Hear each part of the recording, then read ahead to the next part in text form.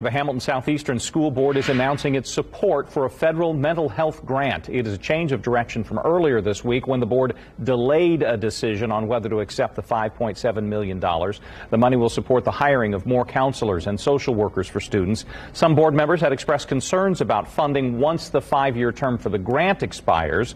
They heard feedback from many parents and students Wednesday night as they weighed whether to accept the grant. Board President Dawn Lang says in a new statement this morning that budget oversight is a key responsibility. She wrote, after meeting with the administration following Wednesday's board meeting, we accept their commitment in working with the board to ensure that Hamilton Southeastern's budget is sound and will adjust when necessary at the conclusion of the grant.